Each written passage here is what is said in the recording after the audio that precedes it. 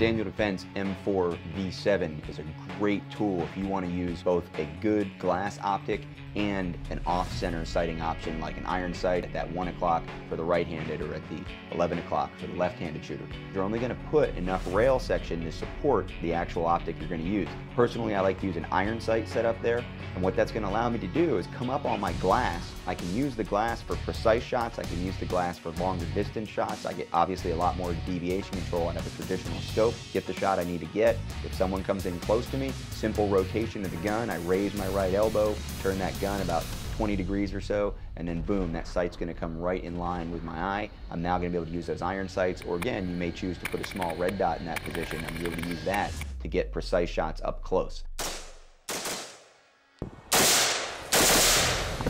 Now, whether you're setting this up for competition, maybe like a 3-gun match where you want to be able to use your rifle both for reaching out to the long-distance targets as well as shooting rapid fire up close, or for active shooter response, private security, or a patrol rifle, this can also be a great option. Daniel Defense M4v7. Lighter, stronger, and a lot better if you want multiple sighting options out on the front of that gun.